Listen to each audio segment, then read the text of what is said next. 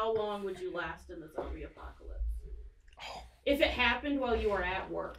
At work? That gives us all the same spot to begin. Oh, I'm joining the zombies. I got about 7 days. Yeah. Tops. Yeah. Because if I don't have insulin, I'm dead.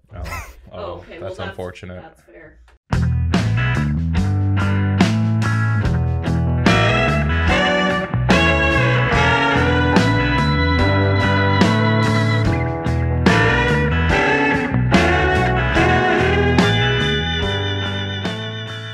Hello, my name is Shuyler Mao. Welcome to the Nick's Boots from Start to Finish podcast. I'm joined here today by my colleague, Lucas Grassberger. Hello.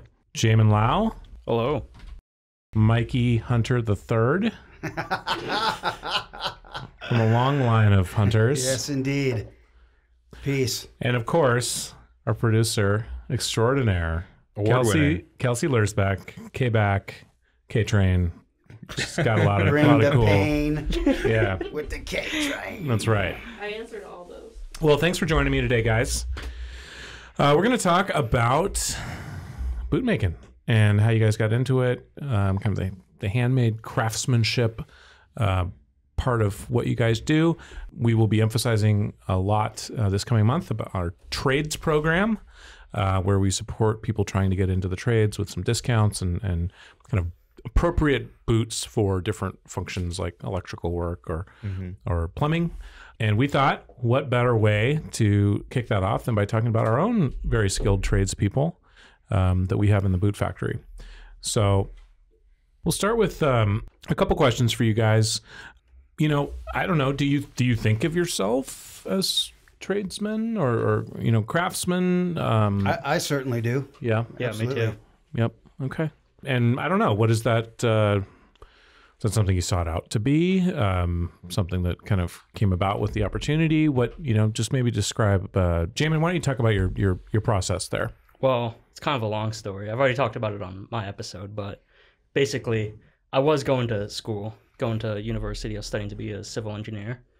And COVID hit, we got stuck inside, and I was looking for a new hobby, so I'd already been into boots as a hobby, and I thought, hey, I'll try making some wallets and working with leather. And I realized, hey, this might be something I want to do. I ended up contacting Shuyler, and you gave me the very smart advice of, hey, kid, you have 2 years left in school. Finish that first. So I finished that, and I decided I still wanted to be stupid and throw away my degree. No, I'm just kidding. But I still wanted to do it, so I ended up still moving out here to Spokane, and here I am. Okay. I told him we were crazy. Yeah. To hire you. It's not going to work. It's kid can No, be I mean, an engineer, man. But it is funny. Like the people who reach out to us are often some of the best hires we make, right? Because obviously they show the intent, they're interested in what we do, and I'm very happy that it's worked out as well as I'm it happy has. too. Yeah. I'm stoked to have Jamin on our crew. He's definitely an asset and an important one. So, Absolutely. Mikey, you have a perspective on that? I never even knew what a handmade shoe was. I grew up in Southern California surfing. I didn't wear shoes most of the time, when I was a kid. So Vans, I wore Vans. Sure. Vans and barefoot. Yeah. So I kind of just stumbled into this trade.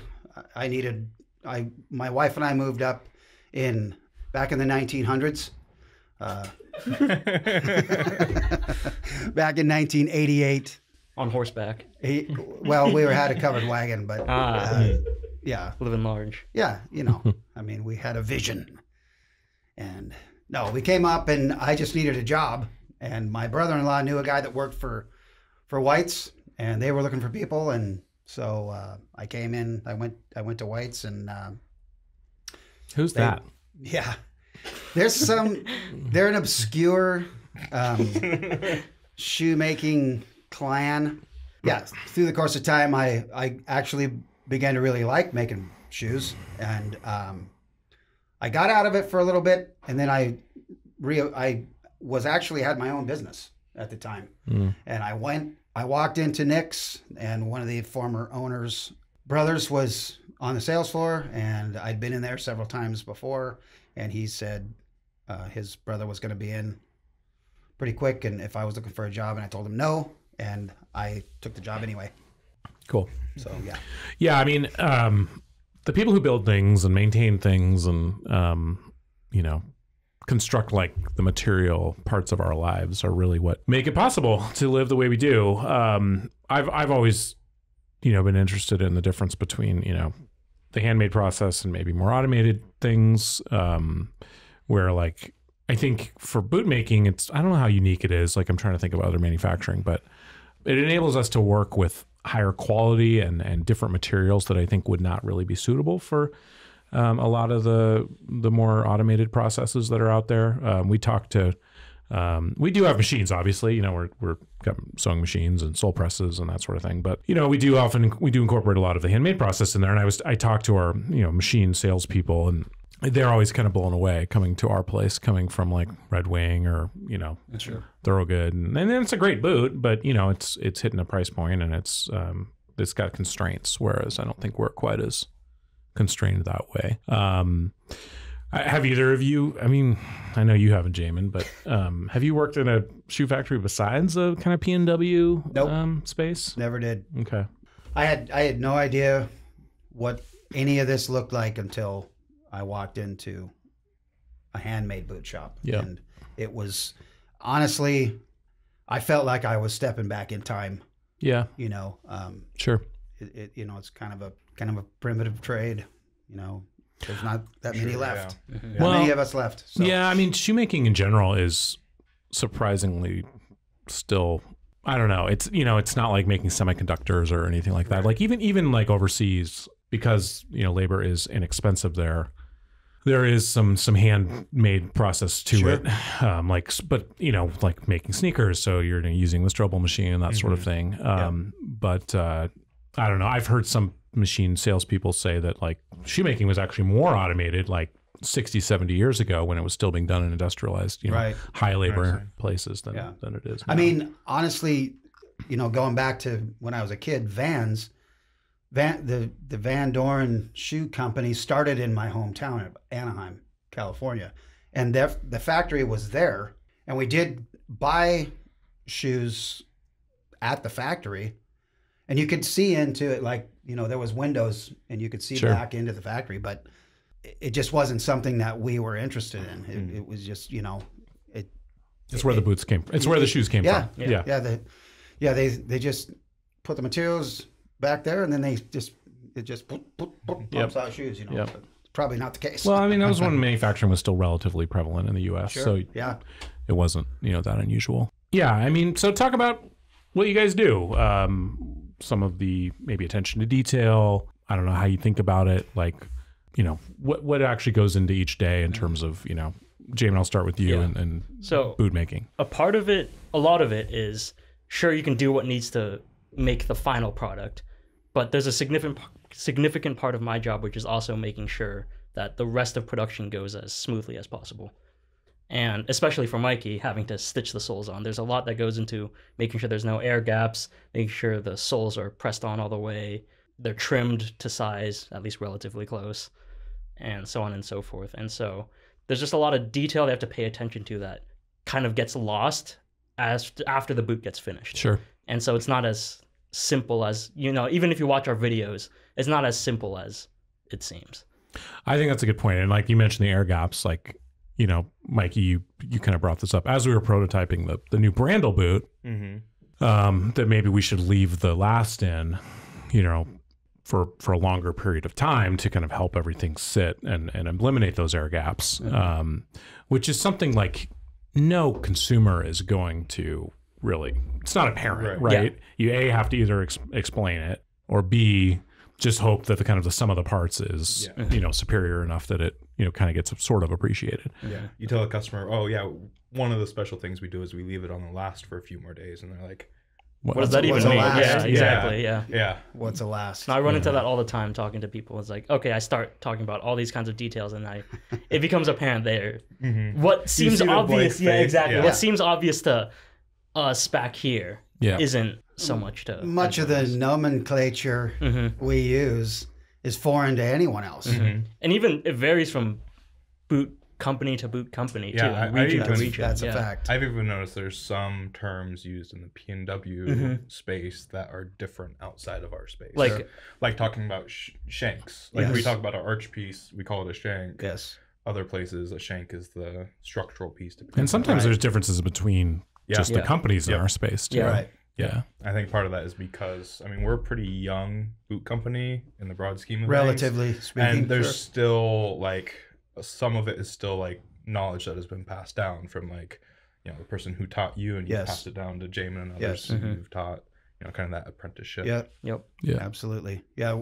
Jamin mentioned, watching a video, we make it look easy. Yeah. We really, you watch a video on YouTube or Instagram, Facebook, we have very skilled crafts people back there that really do make this look pretty easy, where the fact of the matter is it's not.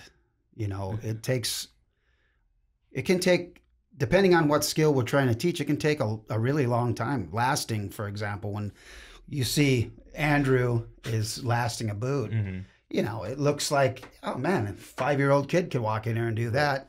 Well, come on down.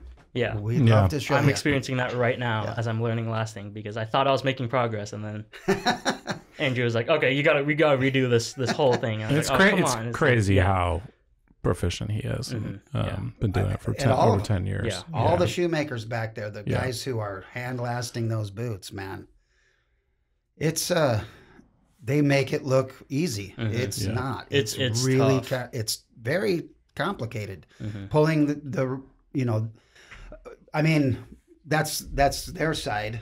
And I've kind of cruised through most of the skills back there, and I'm much more proficient at some than others.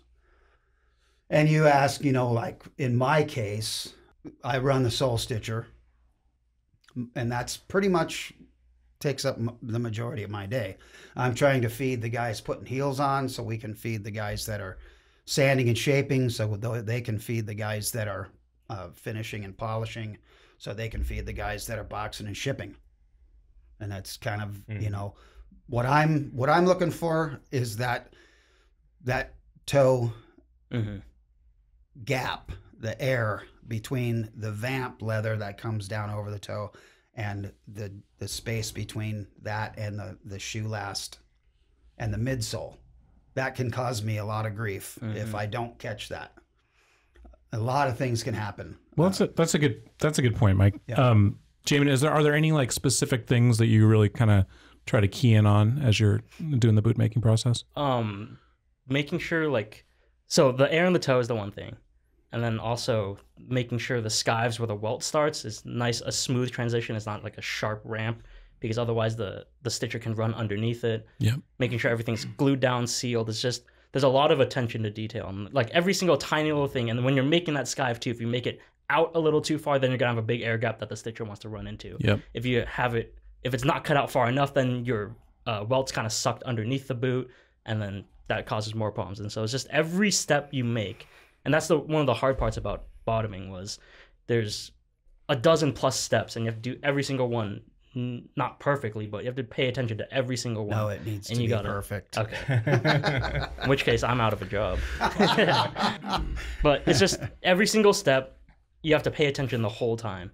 Yeah. And even after a year of bottoming now, I won't say I can just like close my eyes and do it, but it's a lot easier now, but still I have to pay like acute attention to every single thing I'm doing.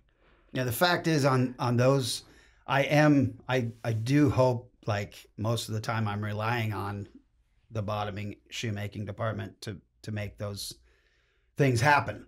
So I can just focus mainly on getting stitches. My job is it is structural. There's a very important structural integral part of stitching, but it's also cosmetic. So Jamin mentioned the skive where the vamp meets the midsole. If that's not a smooth transition, it can be ugly. Yeah. And I don't like to put out ugly boots. Yeah. So it's important. Switching gears a little bit here. So we've this year has been there's been a lot of made of like AI and sort of like some of these things happening in the tech space. I don't know. What do you have any perspectives on like the trade professions, not necessarily with AI, but in the digital age, right? Like, has anything really changed for you? It's probably a better question for you, Mikey, as you've been around for a bit. Oh yeah. I mean, how have you seen some of those things change, if at all? Yeah, it's really different now. Even from when I started in the late '80s, early '90s, we do things a lot different. We're way more committed to speeding up the process, if you will, because as we become more inundated with orders and wait times become longer, we want to try to expedite how we do some of this stuff, but in the same. But you can't sacrifice the quality. Exactly. Right? In the same breath, we're still trying to maintain that real high quality handmade construction. So it's a challenge. It's a challenge to figure out what we can do to speed it up, yet maintain the quality that the customer expects. Yep. So yeah, I think I can think of a couple things. Like I think our ability to collect, manage, and translate data has really improved, right? Absolutely. Like we have iPads back there, Oh and we're my kind gosh. of I mean, keeping track of things. when It's great. I mean, You even know. just in the last 3 years Yes. when I started, it was someone sat down and typed out every order line by line, Yep. printed it out on like a UPS ticket And sticker stick it and to a- stuck it to a poster. I mean, we used to write every single one Yeah. of these orders with a pen. yeah. Yep. So that's one thing Okay. I've thought about a lot. That's huge. On this side of the building. And It's Lucas's QR codes. Yeah. Yeah, I love QR codes. Everyone knows I love QR codes. It's something I've thought about a lot of like, if we want to maintain this level of craftsmanship, everything around the craftsmanship has to be brought up to the modern Yep. age. How long in until we get terms an of iPad on every single boot? Oh, I've been preaching It's not a bad that idea. for- yeah. I mean, it's my dream is Like a UPC code, Yeah. and we just my dream have is every single one of you has like a touchscreen in front of you where it just brings up the order, tells you Yeah. what you need to do. I mean, I and see you that. just I could see do that it. happening Yeah. with, Yeah. I'm getting older, but I can see that happening before I retire. Mikey just got Slack on his phone today. Wow. It's a big moment. Finally. Yeah. Yeah. Round of applause. Now all I have to do is figure out how to use it.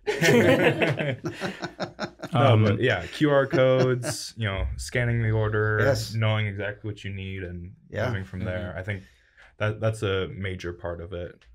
I think it's worth noting I think the biggest change that's happened is with the advent of the internet, with being able to go direct to consumer from Oh, an absolutely. e-commerce Yeah. standpoint. Huge. Because it's kind of interesting. Like we look at a lot of old boot manufacturers for kind of inspiration, or like looking at new models, and a lot of them are out of business.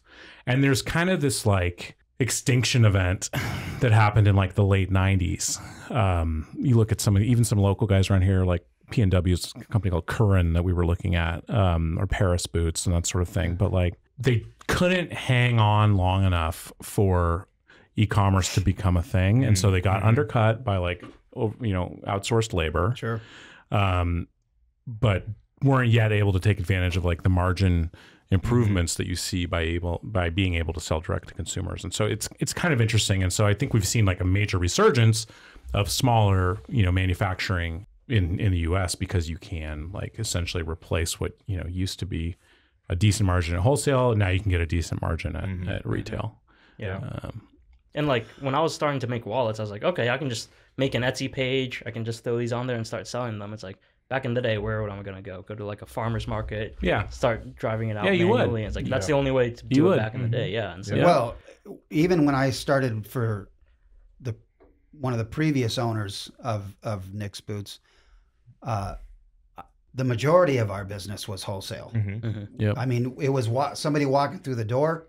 Well, that was true as recently as, not a majority, but it was pretty close as recently as like 2019. Yeah. I mean, it was like, it was way out of balance though. I mean, well, it was out of balance, but we made so many boots for actually another company. Mm-hmm. You know, Yeah. and so that's a huge for change. Drews. We yeah, used to for make Drews, boots. yeah. Yeah. A ton of them, a ton of boots for Drews. And so that's a cool change, Yeah. I think, in the modern age where, like you said, you know, we are, you know, we're directly selling to people now. I see tickets come through for, you know, Singapore and, Mhm. you know, all over the earth. Yeah. Yeah. You know, everywhere. It's crazy. When I was It's really starting awesome. out, I used to keep a little like document in my phone, and I would add every single foreign country that was in there. Oh, really? And That's eventually awesome. got to the point where I was like, oh, I'm too tired of adding them. It's like I've gotten like I've Yeah, collected like we all of just them had now. one come through that I saw was like, I can't remember if it was Kyrgyzstan or Really? Oh, wow. somewhere Yeah. Oh, way wow. out there. That's okay. You know, really like cool. Far East, man. Even cooler in my mind is other Kelsey in the store. She's got a world map out there now Yeah. with Oh, yeah. pins. Mm. And people who are coming to the store are pinning where they're from. And we've got like Australia, we've got China, like all Yeah. over the That is country. awesome. People are coming to Spokane just to get a pair of our boots. That's pretty It's cool, insane. man. Yeah, that's wild.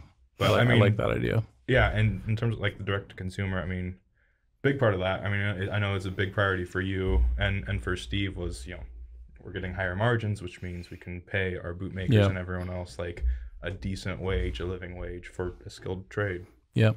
That's the goal. Hooray. That's the goal. Yeah. What about I don't know. What have you seen any changes in the P&W space or Nick's over the past, I don't know, recent history? Yeah. You know, I mean, honestly, when I first started in this trade, every boot had a big fat heel on it. And now we do a whole lot of boots that have a wedge sole. Yeah. That's something we never did before, really. I mean, it was very, very few and far between.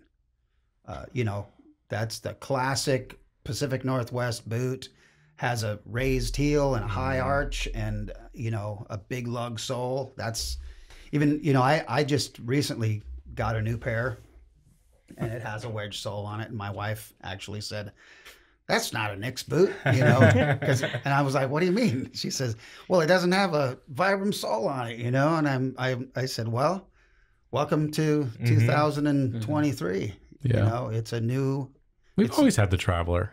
Well, not always, but for a while. well, yeah. yeah, but I'm talking about, Yeah, I know. you asked me, I know. It's funny because I got I've been around a long while. It's funny because I got the same reaction. I got a pair of our Ridgeline, well, actually the Turnbull, and like everyone I know is like, "What are you wearing? That is not. That's not. Those are you." cool. Those are cool I know boots. they're great boots, They but are everyone's cool. so used to me wearing like Yes. a chunky Sure. logger Got heel. a logger and- heel yeah. on it, Yeah. you know, or You know, a it's- Packer heel or Yeah. whatever. you It's know. cool because like I just hear you guys talking about these boots that you have, and then like I remember making both of them. Yeah. Well, Jamin, you've been passionate about boots for a couple, obviously a couple years now. I'm curious what your perspective is, and maybe not necessarily even on Nick's, but in the broader space that you've seen over the last little bit. Yeah, when I was first getting into it, all the rage was Aldens. People were really loving the Alden Indies, that sort of sleek, Yep. 270-degree, Goodyear welted, low block heel. But I think it was recently. I have no idea what he's talking about. It was pretty recently, actually. Like I think around 2019, 2020ish, I saw a big boom of people getting Nick's, getting a lot of whites, the PNW Yep. boots, like getting out there. And people started embracing the super chunky aesthetic, the chunky work boot. They want the lugs, they want the toe caps, they want that 67 last, the sprung toe. And that was just like a big shift.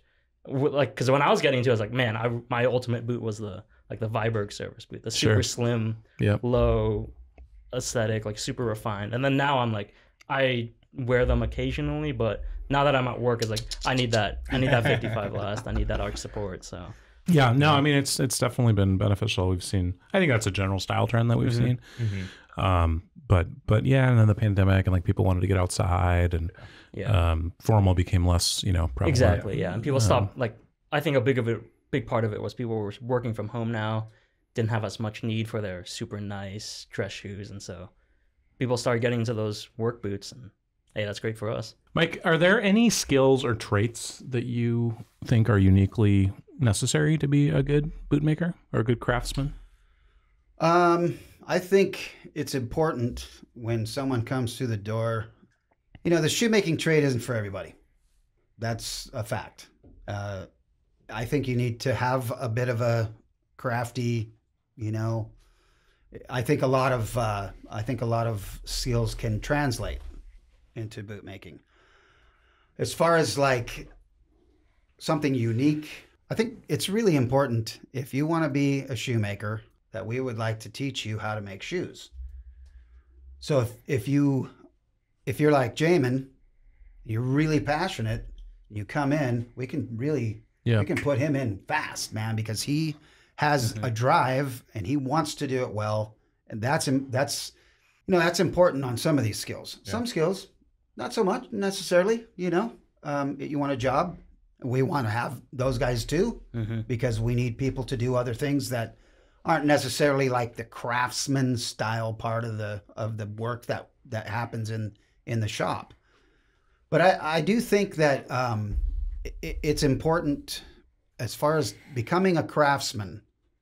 It isn't going to happen fast. Jamin's been here. How long? 2 years? Year and a half now? Yeah, year and a half. I would say he's an exceptional example. And we have some other guys and gals that are exceptional examples of coming in with absolutely zero idea of how this stuff happens. And we get them in here. And they're just talented. Yeah, you have a kind of a gift or a talent, And I was a builder before I started doing this, but I actually told Jamin when he probably 3 or 4 days after he started here, I said, "Man, you offend me." And he's like, "What? Why?" I said, "Because you have a degree in engineering, and you come back here to the lowly shoe makers department, and you're just going to do this. You're crazy, Well, hopefully we can change that perception. Well, I was just being sarcastic. For the most part, But yeah. Well, you gotta wear shoes, man. Yeah. Well, that's a fact. I'm curious. Like most trades, there's like an apprenticeship, apprentice, journeyman kind of thing. Back there, like when someone new comes on, like Jamin comes on, is it like kind of like an apprenticeship? Like, are you his mentor or his journeyman in a sense? Yeah, I mean, if like I said, some of the stuff that happens back there, pretty much anybody can do it if they desire to do the work. Some of it's not as glamorous as the other parts of the business. But if you're going to be a bootmaker, you're going to have to listen and learn from somebody who knows what they're talking about. Absolutely. If you're going to run that soul stitcher, you're going to have to listen. Yeah. You're going to make mistakes. You're going to mess stuff up. Stuff's going to have to be redone. Stuff's going to have to be torn down and rebuilt. It's just the way it goes. Absolutely. There was a lot of times where I would go home at the end of the day kind of like discouraged. It can be discouraging. I was like, man, it's just not clicking. It's not going well. Blah blah blah, and that's happened pretty recently with last thing. But you just got to come back in. It's like, okay, try it again. You just got to just keep going through it, and then there's no like it. You can't. It's not a math equation. Where this is the right answer. Sometimes, I mean, from boot to boot. Yeah, the different leathers, even from sole, left boot to right boot. It can be different, and that's the most challenging part. Yeah. Curious, just because I think shoemaking in the traditional sense, like people think of like. You got your apprenticeship, you got the maestro. Like I dipped my toes in shoe repair. I was an apprentice for a little bit, and it was just one-on-one. And it was probably more like that when I first started in the trade, where there was a guy that used. I mean, we still do that. Yeah, you're still going to be with someone who knows what they're doing to teach you how to do it right. Right. But we kind of almost have to. Kind of kickstart you pretty fast, and hopefully, I mean, we're not gonna. We have several people that come in and we put them in the shoemaking department, and it's just really not for them. But we'll figure out where else. Yeah. Where else can we we use you? As long as they want to stay here. Yeah. So, Mikey, what's a memorable experience from your time here? From here? Yeah. Gosh, memorable experiences. Honestly, it'll sound kind of weird. I've got lots of memorable experiences, but this one sticks out initially. I got into a predicament with that machine back there year and a half ago, maybe year ago. The Rapidie, you mean? Yeah, with the Rapidie sewing, Yep. the Soul Stitcher. I could not make this thing. It's like a bad marriage. I tell Sometimes. you. I feel like we all remember what you're referring to. Yeah. You know, I just couldn't get I it. remember. Wouldn't sew. I Yeah. could not get it to sew. It would sew a little bit, then it would skip a stitch, then it would break the thread. I just could not figure out. I was over my head. That was an expensive month. It was Yeah. horrible. And Yeah. and that's the thing, you know, I'm standing there. There's like 300 pairs of boots around me. Everyone is, I mean, I'm like feeling the weight of the world on my shoulders. Yeah. We need to get these boots done so we can get money, so people can get paid and eat and get fuel for their vehicle and pay their rent and blah, blah. And I'm, you know. Yeah. And so we called in the man to come and help me. So there's like one or two. So this is the reason why we have now a backup / replacement for the Rapidie. Was mainly because of this incident. And there's like one or two people in the country who know how to repair these Rapidies, and they don't live close by. Yeah. And they are also definitely getting closer to their retirement And years. the longer I'm here, the more I can talk to him, the more I glean. And so now I have a lot more troubleshooting skill. So, but yeah, we brought him in, yeah, we brought him in. He was here for 4 days, I think, which is a long time. which is a long time, and it's very expensive. And there was like 50 plus pairs of boots backed up, wasn't there? There was was like more than 300. Yeah, I pairs. remember. Yeah. I felt so bad every time I finished a boot and brought it over to honestly, you. Like, I- I my rack was full and I started storing boots like around my desk Yeah. because I felt so bad every time I sent a boot I and I had don't to get put it on. discouraged. I might get angry, but I do not get discouraged. Discouragement is not part of my DNA, man. I was ready to break down and cry, and that's really saying something, man. If my grandkids told me they were mad at me, I might cry. But at work, I ain't gonna cry. I probably curse. You? But No. but I mean, I was really feeling it, man. And There were some pep talks. Yep. A few pep talks. Well, I gotta say, I mean, and I'm sure there's correlation here, but some of the most talented people I've seen back there are some of the most critical of themselves, like you included, and some others who are like, yeah, I did my best. I'm like, this looks amazing. Like, you need to give yourself more credit. well, I think that comes with experience. You Yeah. know, the more you do it, the more perfectionist you become. Yeah, I For mean, sure. you know,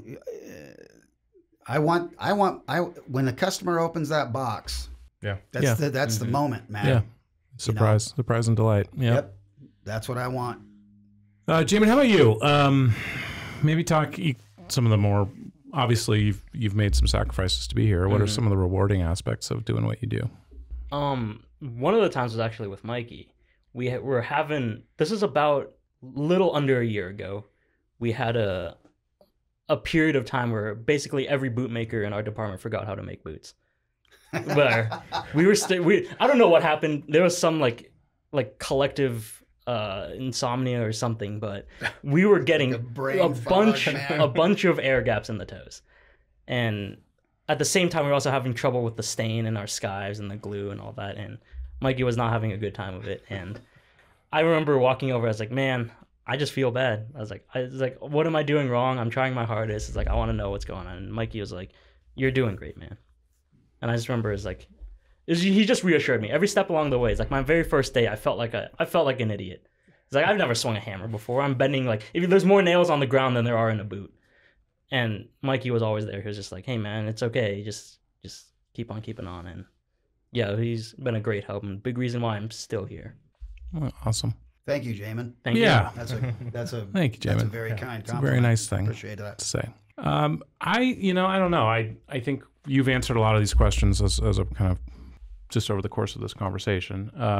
Is there anything you guys wanted to say or leave the audience with, before we sign off?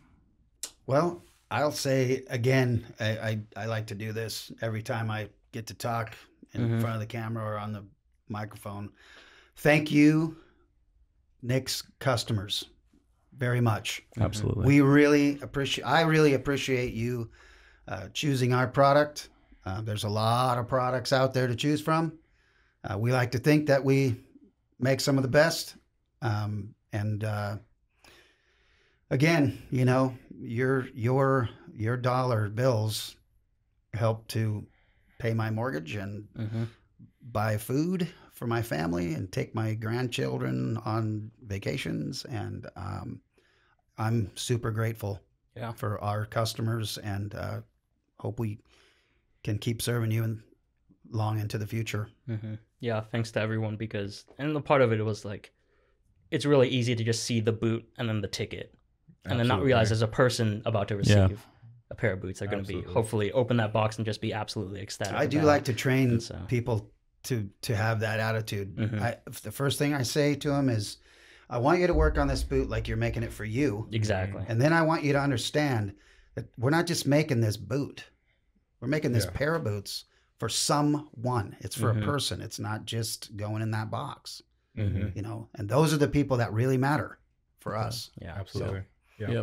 Yeah, Lucas and I were at that boot camp event in New York, and I think we can all get a little like disconnected sometimes, you know, because you've got like there's a screen between you and these people, you know, usually, like whether it's on social media or email or whatever. So I found it very rewarding to kind of put a face to some of these experiences and see how grateful everybody was, and it seemed very mutual. You know what I mean? They really appreciate what we do, and us putting ourselves out there and being vulnerable, and meeting that need. So yeah, well said. Absolutely, yeah. Now that you're on Slack, we have a whole channel dedicated to the great reviews that our customers leave us. Yeah, so you'll be able to check those out. Yeah. Well, because it's my the customer service team, because when you think of customer service, you're usually getting problems. So, and I was like, well, we should probably also put up all the nice things that people say about us too. That's awesome. Yeah. You know. All right. Well, thank you guys. All right. Really appreciate it. Right. Very grateful for you both, and for our customers, of course, and for you, Lucas, and for you, Kelsey. Thank you, Kelsey. Thank you, Kelsey. It's been a great ride here. Thank you, Shuyler. Thank you to the listeners. Please leave a review. We love to get those 5 stars and get the word out even more. I hope you liked it. Thanks for hanging with us, and we'll talk to you in a few weeks. Yep. Bye. Bye-bye. How long would you last in the zombie apocalypse? If it happened while you were at work. At work? That gives us all the same spot to begin. I'm joining the zombies. I got about 7 days. Yeah. Tops. Yeah. Because if I don't have insulin, I'm dead. Okay. That's unfortunate. That's fair. Yeah. I'm gonna take some with me though. I'll have my 45 if I know it's coming. 4 days, Kelsey. 4 days. 4 days? Yeah. I'd like to think I'd do all right. I mean, no, you wouldn't. You'd be dead. No way. Why? What? You're too tall. Zombies are slow and not. You don't know which kind of zombies. I guess that's fair. It depends on the kind of zombie. If we're talking like World War Z or 28 days later, if we're talking like Walking Dead zombies, then I'll be fine. Be totally fine. You just speed walk. World War Z. Then I'm screwed. It's all over. We're all screwed. Yeah. It's over. All right. Jamin, did you answer? Yeah, I said I'm joining the zombies day 1. Oh, day 1. Okay. All right. Thanks. That's good to know. It gives me more information. What do you mean? Like who to find if So we would need to band together, but everybody's going to split and go to try and save their families, and that's what's going to kill us. Yeah, no families allowed. So you got to cut them loose. Make a pact to not find our families. Yeah, leave your families behind. Yeah. The unfortunate thing is this building is like one wall is all glass, so it's like we're bad location. We're done.